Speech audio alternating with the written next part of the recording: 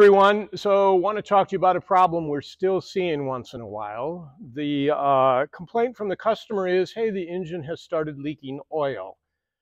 And so we pull the cowling off, and sure enough, you look around in the engine compartment and we can see multiple places oil is leaking around rocker cover gaskets, magneto gaskets. Luckily, no front seal leakage yet, because one of the first things that goes through your head when you see multiple oil leaks is high crankcase pressure.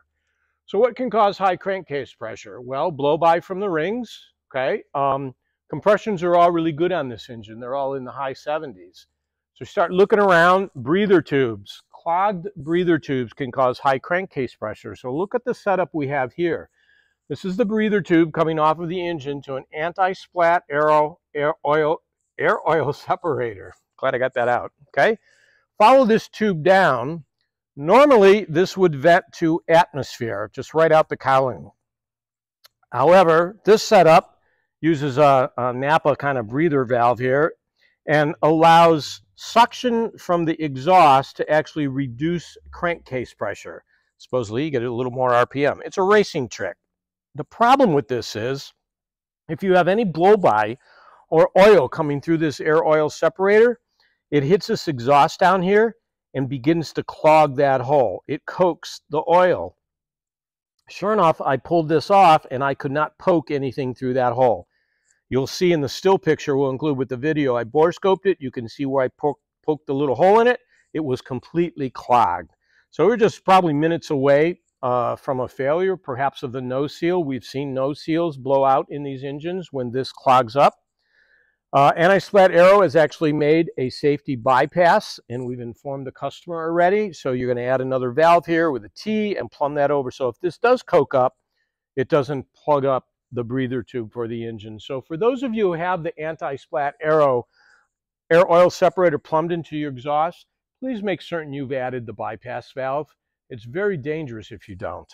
Okay? Thanks. One of the cool things about working at Base Leg and working on a bunch of different RVs is we get to play detective sometimes. In this case, the customer's complaint was the angle of attack was yelling at him on final or whenever he was slow, and yet the airspeed was reading substantially higher. He did go perform a stall. The stall airspeed indicated ended up being about 10 knots fast. So I was riding back with him. He brought the airplane over, needed a ride home, and started thinking about it and said, you got a static leak.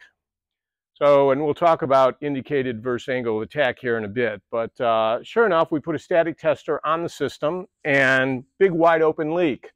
So Darren managed to crawl into the back of this tiny baggage compartment here behind there.